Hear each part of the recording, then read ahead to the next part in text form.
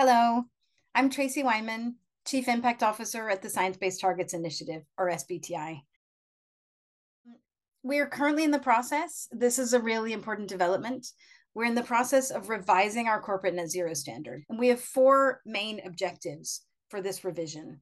The first one is, of course, aligning with the latest scientific development and best practice.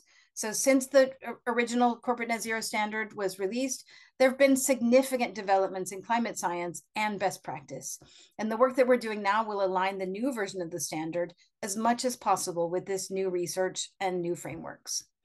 Then secondly, we'll introduce continuous improvement and performance-based target renewal. This will enable increased accountability by helping companies show progress and achievement of their targets. And it will also give other stakeholders like investors and NGOs the tools they need to track this progress.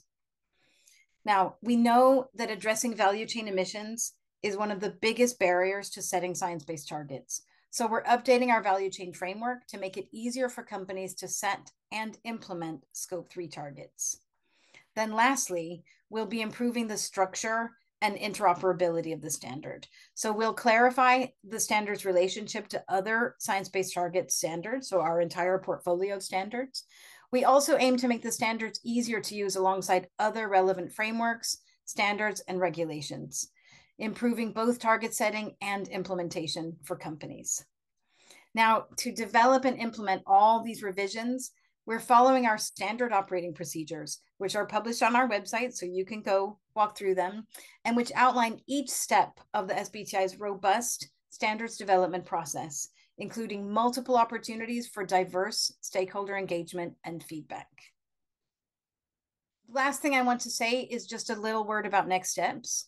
In early 2025, so just in a couple of months' time, we'll publish the draft of our revised corporate net zero standard for public consultation. And all of you and everyone you know will have an opportunity to provide input.